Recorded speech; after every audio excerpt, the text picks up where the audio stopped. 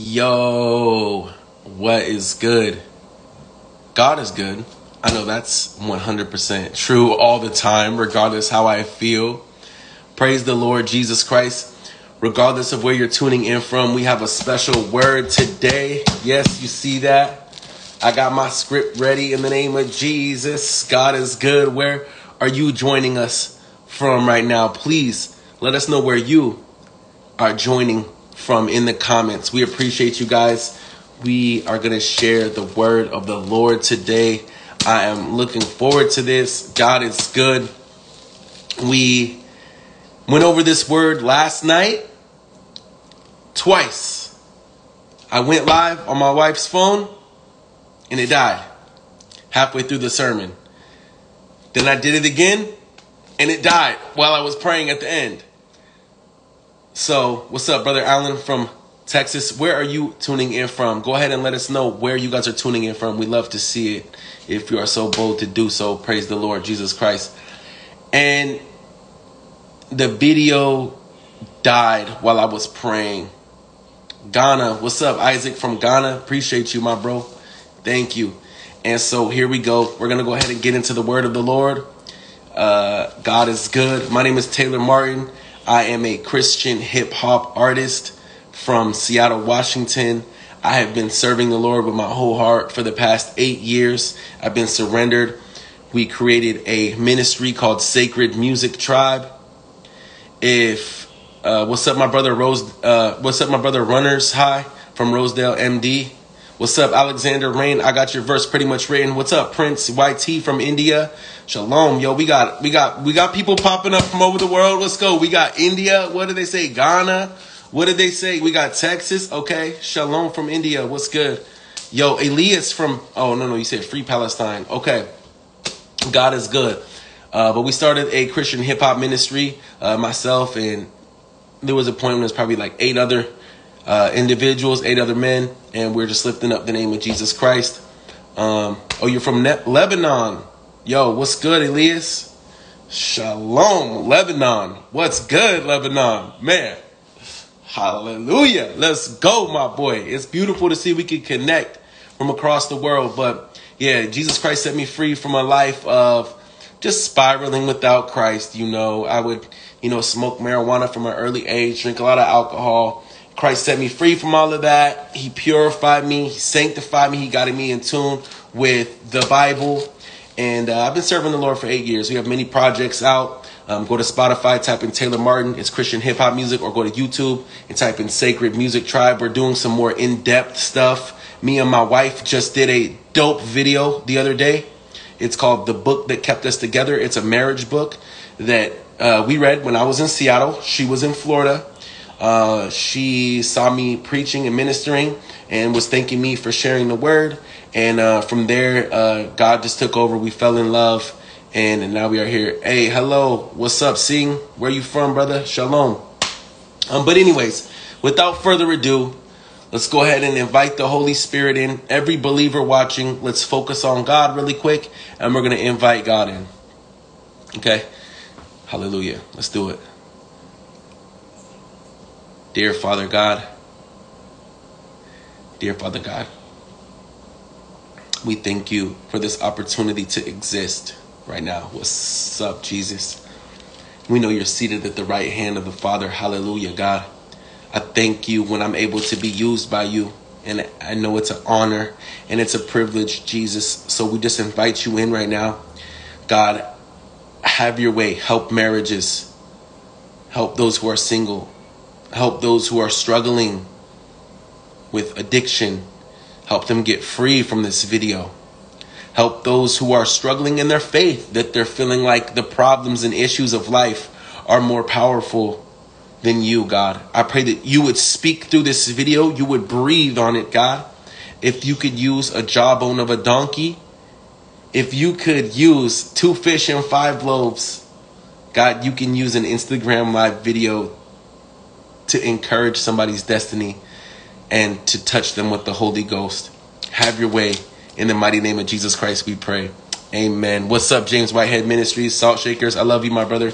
God is good. So we are going to be speaking from John 11, I recently finished the entire Bible. It took me like 6 years, but praise God. So now I'm just opening it up randomly. If it's not Proverbs, Proverbs a day keeps the devil away. So my bro Brian T, Kingdom Music says. But we're just randomly opening the word last night. And John 11, I began reading about Lazarus. So Lazarus, yes, the man who was brought back to life after he died. But we're going to see how this pertains to your particular situation right now. Because the word of God is not just a blanket statement for everybody existing in 2023. No, this is a specific love letter from Jesus seated at the right hand of the Father to you. Okay? So when we read, now a man was sick, Lazarus from Bethany, I want to substitute Lazarus with your name. Okay? So Raphael. Now a man was sick, Raphael from wherever you're from. Or now a man was sick, Taylor from Seattle. Now a man was sick, Clay from wherever you're from, Clay who just joined. And so we'll use me for example. Now a man was sick, Taylor from Seattle. The village of Mary and Sister Martha. No, we'll say the brother of CJ and Alexa. Those are my siblings, because God has a specific word for you. It's not a blanket statement. It's not God so loved the world. Yo, you're from Brazil? That's tight, bro. It's not God so loved the world in just a vague way. It's God so loved you. And until you can get to that moment where you're able to focus on the fact that God loves you specifically, He's trying to talk to you specifically through the word. It's not just like any other book. This is the living word of God. The mouth of God can speak through this book. There is a creator in heaven who wants to talk to you about your individual situation. He wants to talk to you about your individual life. He wants to set you free from the sins that you might be entangled in. He wants to forgive you of your past and empower you to walk a life of righteousness and freedom in the name of Jesus Christ. God has a purpose and a plan for your specific, unique life. So it's not there was a man sick, Lazarus from Bethany. There was a man sick, Raphael from Brazil, the brother of da-da-da-da-da, sister of da-da-da-da-da, okay? So this is God speaking to you. God is speaking to you now. God is speaking to you now. And God is saying this. Mary was the one who anointed the Lord with perfume and wiped his feet with her hair. And it was her brother Lazarus who was sick.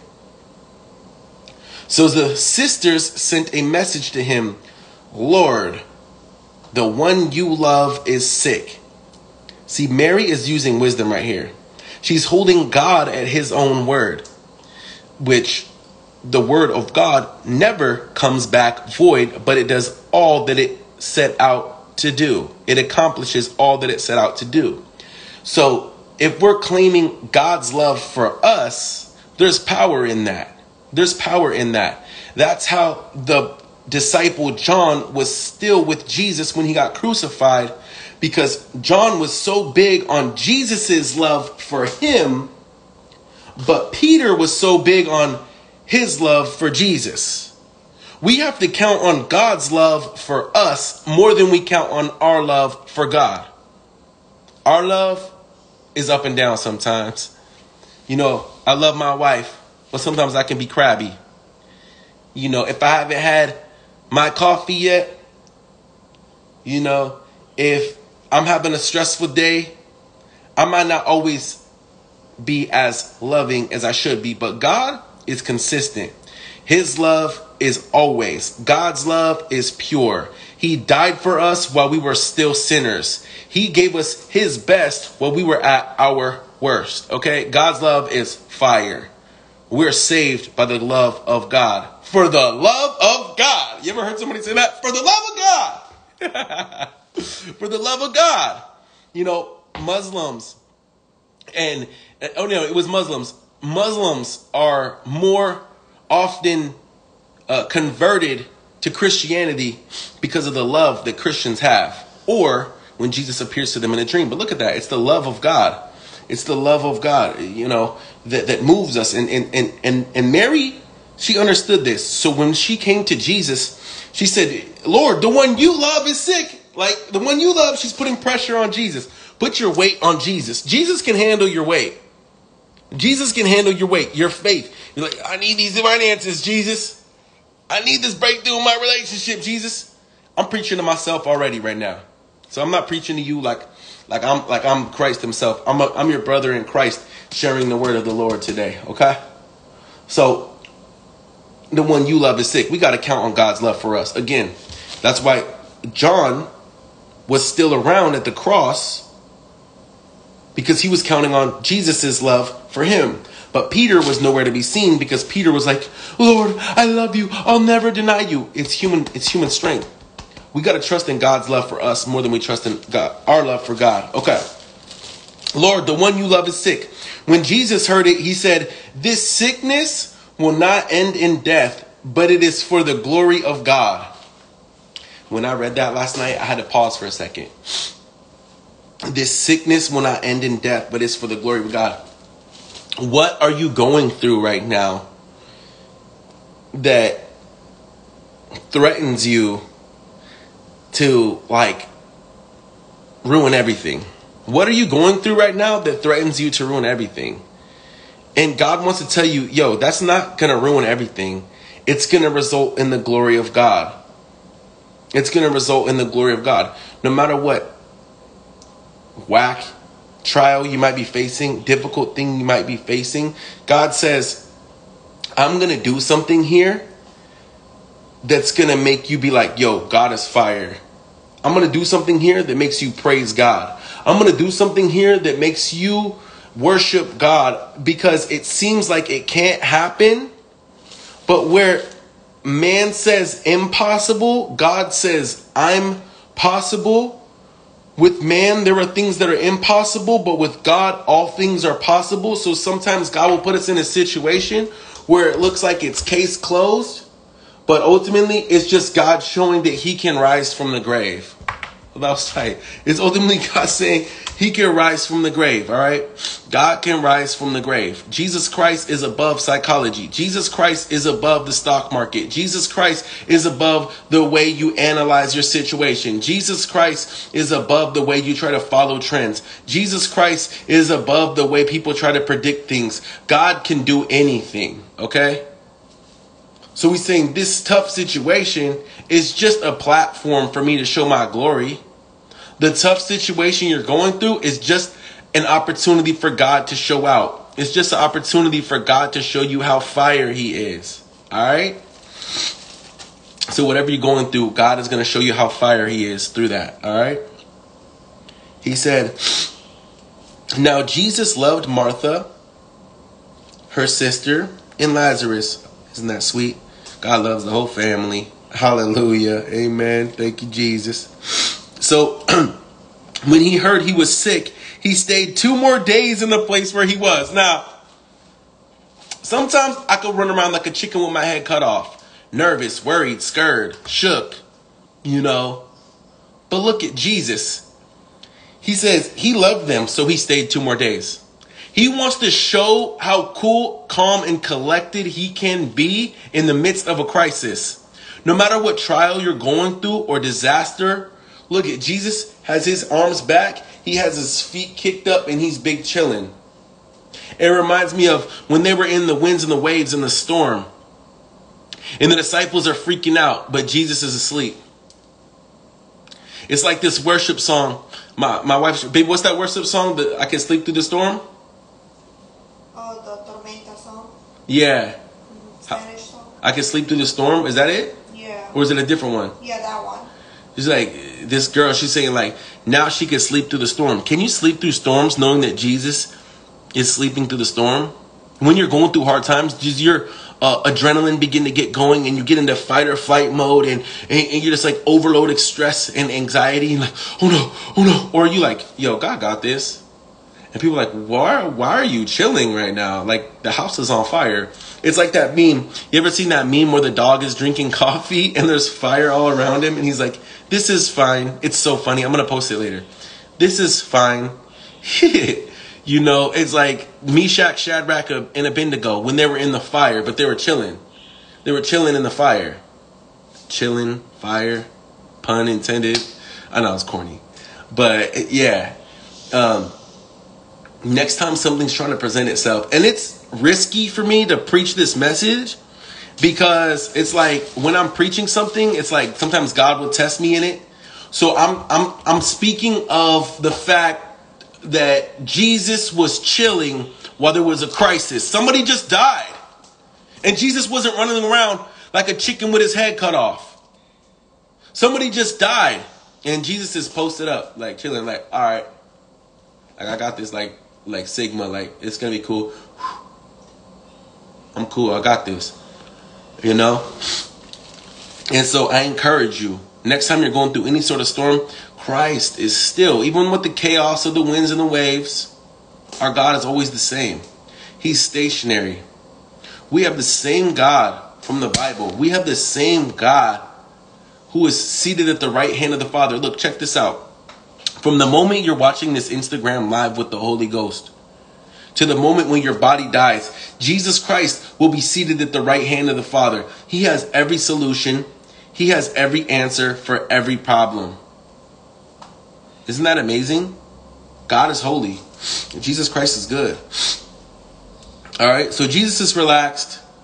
And after that, he said to the disciples, let's go to Judea again. And they said, Rabbi, that means teacher. The disciples told him, just now the Jews tried to stone you. Like he said, yo, they just tried to kill you, Jesus. And you're going there again? Bro, they just try to kill you. Are you sure you want to go there again?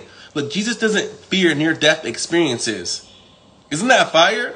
Like, he like just almost faced death, but he's like, let's go back. Like, look at how committed to his calling and his destiny he is. Like, that'd be dope to be like that. I know me, if God does something fire, you know, and then like I go through something really difficult, I'm like, I don't know if I want to do that again.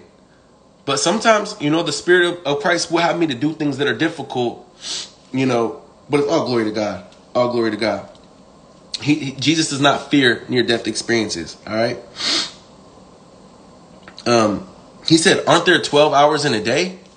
That was Jesus' answer. They said, you sure you want to go there? They just try to kill you. And Jesus said, aren't there 12 hours in a day?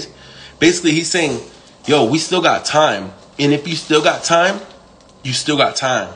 Be productive. Use your time. He said, if anyone walks during the day, he doesn't stumble, but he sees the light of the world. He's saying, use your day to serve God. While you still have a day, use your opportunity. He said, but if anyone walks during the night, he does stumble because the light is not in him. He's like, walk in the light, walk in the openness, you know, use the day. I've given you a day to give me glory. That's what your day is for. It's for giving God glory. So when you see that person today, while you're in the Uber, share your faith with him. While you're ordering your sandwich from Arby's, share your faith with that worker there. While you're at Target, share your faith there.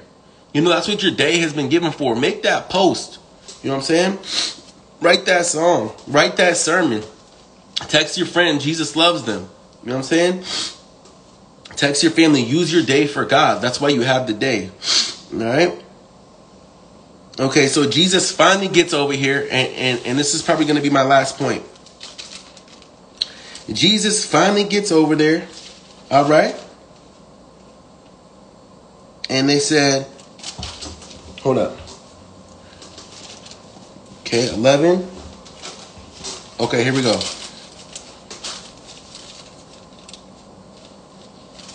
One moment. Be patient.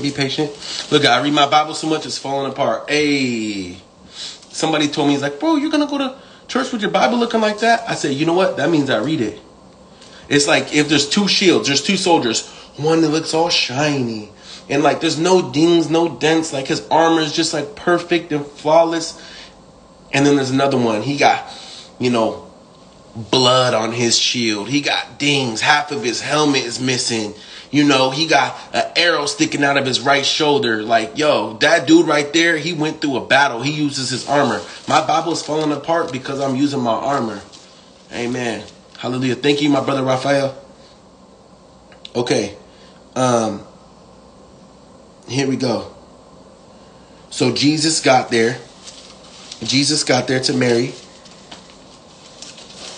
Or to Martha, excuse me. And Martha said to Jesus, Lord, if you would have been here, my brother wouldn't have died. So she's basically saying, like, God, if you're good, you know, I wouldn't be going through this. You know, sometimes we go through something difficult and we be like, oh man, God is not at my back. God is not, or instantly our emotions will begin to take over. Be like, oh no, everything's going wrong. Like, bro, God is in control. No matter what you're facing, God is in control. Sometimes we go through something rough, you know, because God wants to show you how fire he is and how he can transcend it. The Bible says that the enemy comes in like a flood, but God will lift up a standard against him. So sometimes when the enemy comes in like a flood, it's just so God has an opportunity to lift up a standard against him, to show him that death can't stop him. Sin can't stop him. This world can't stop him. People's doubts can't stop him. Haters can't stop him. Nothing can stop him. Not even death is going to stop him. I'm going to live forever in the mighty name of Jesus Christ. If you're a believer in Jesus Christ, I will see you in heaven because I know I'm going to be there. Why? Because of my relationship with my King. I know I'm going to go to heaven because this Bible is not a joke. And because I've been submitted to the Lord Jesus Christ for 8 years. And I'm forgiven by the blood of Jesus Christ. And I've been empowered to live a life free of breaking bondages and strongholds inside of my life. God has given me the gift of eternal life and salvation. I'm going to live after this body passes away. When this body passes away, don't cry for me. Don't cry for me. Celebrate for me because I just been graduated up into the pearly gates and I'm skating on gold streets. Amen. This life is temporary anyways. All right. But God is forever. Jesus Christ is eternal. And so Jesus said,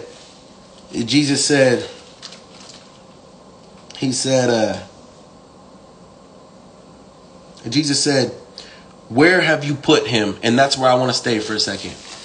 Milvo, what's up, my brother? Appreciate you always showing love, man, in Jesus' mighty name. So check this out. Jesus said, where have you put him? And that's where I want to ask you watching. Where did you put that thing to die that God was working on? Where did you put that thing to die? Because Jesus goes up and he says, Lazarus, come out. He says, Lazarus, come out. And God wants to say that to your singleness. Marriage, come out. And to your financial difficulty, he wants to say, financial stability, come out. And to your lack of influence, God wants to say, ministry, come out. And to those issues, God wants to say, answer, come out. And to whatever problem you're going through, God can say, solution, come out. Whatever is dying in your life, God can say, life, come out. The walk with Christ, when you were letting Christ work on your heart and your character behind the scenes and you laid it down to die. Jesus is asking you right now, where did you lay that down? Where did you lay your faith down? Where did you lay your prayer life down? Where did you lay your worship life down? Where did you lay your faith walk down? Because God wants to resurrect it right now. He's saying, come back to life. I can resurrect your spiritual life. You still have time. There are still days. There's still time. God wants to speak to you right now, and God is speaking to you specifically right now. I don't know who it is, but God is speaking to you specifically and saying, come back to life. Come back to the spiritual life. Come back to prayer. Come back to faith. Come back to worship. Come back to reading the word. Come back to basing your life off of what God say and not what other people say. Come back to life. God can call anything out. God can bring anything back to life. And if you're a believer in Jesus Christ, you're going to reign forever for all of eternity with the Most High King. And I'm going to be up there. And all the saints of old are going to be up there. But while you're here, God still says, don't let those things die, which I gave life. I want to call them back to life. Your ministry, your marriage, your finances, whatever you have put down and you let die, Jesus is asking you, where have you laid it? Where have you laid it? And they told him, come and see. So show God right now in your heart. Show God right now in your heart that you know what area of your life he's talking about. Because God's talking to you about a specific area of your life that you let down and you gave up on. And you said, you know what? God said something about this one point in time, but I'm not believing it anymore.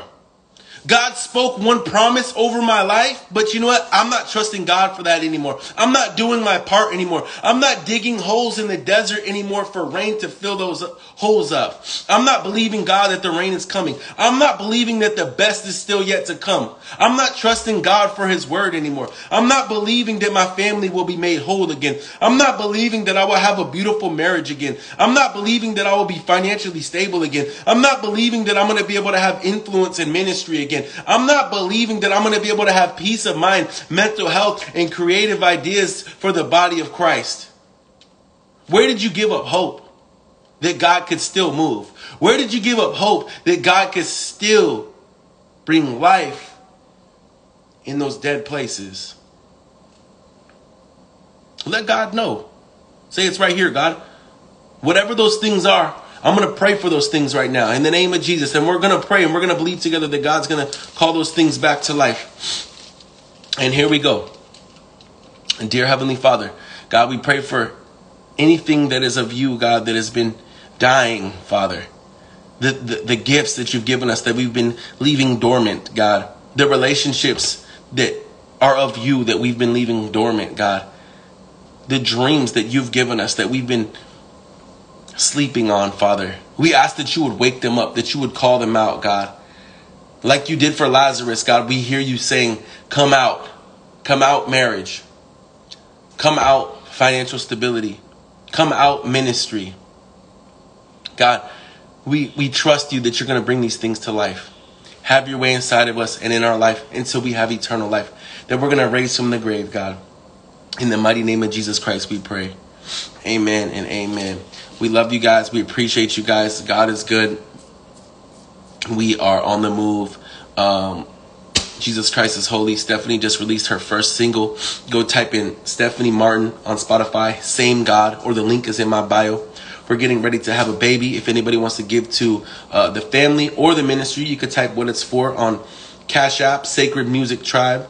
We don't do this for money. I don't do this for money. I've been serving Christ for 8 years, way before I was getting paid for ministry. And I'm still going to continue to serve Christ. You know, Jehovah Jireh is my provider. He always provides for me. He always takes care of me, no matter what I do, no matter where I go. But if anyone feels led, some people have been paying tithes to the ministry. We appreciate that. We also have a men's Bible study on Saturday. If you're a man of God interested in that, go ahead and inbox me. It's through Zoom, where we get a little bit more intimate. It's a little more back and forth and stuff like that. And so God is on the move. We know we've been called to serve the Lord, and we're going to keep letting God have his way inside of our life. We do have new music coming as well. We appreciate you guys, and God is good. Thank you so much for joining. In the mighty name of Jesus Christ, let's go. Yeah.